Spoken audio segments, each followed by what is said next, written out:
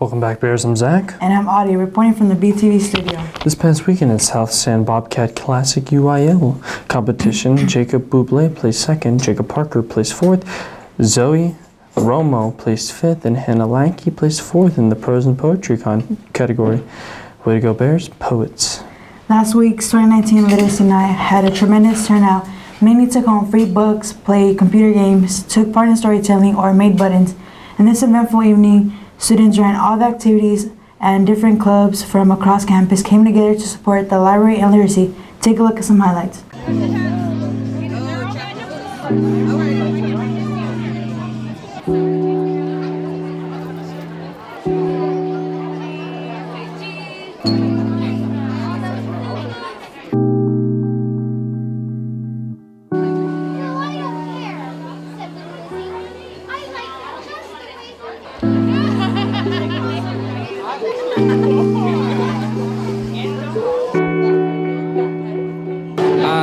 It takes a family, and that's kind of what Brennan is. We are a family, and so it's really a beautiful thing to see us all out here tonight. A big shout out to our track teams who did great last week at the Northside Invitational meet at Gus Stadium.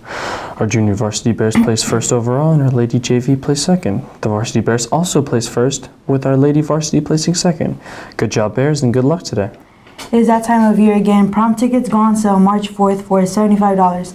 Seniors, if you owe any fines for books, money, for fundraisers, or athletics, please take care of this or you will not be able to buy any prom tickets. Ms. Linda Howe wants to remind all of class of 2020 that all fundraising money is due on or before Friday, March 1st. They can turn in to her at E241 or Ms. Martinez at C239. The scholarship chairperson for the Randolph Spouses Club, or RSC, on Randolph Air Force Base wants to make their seniors aware of their scholarship for graduating high school seniors in Bexar County. If interested, go see Ms. Science in the Career Center. You can also ask Ms. Science about the 2019 Bobby Romano Scholarship sponsored by the Monroe May PTA. It's for $1,000 towards tuition, fees, books payable to your institution of your choice. The deadline for applications will be April 1st.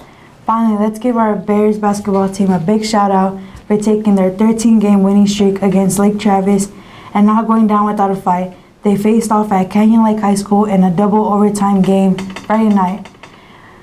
Like a version of Groundhog Day, once more the varsity Bears fell to the Lake Travis Cavaliers. It was close, 58-56. Great season, Bears.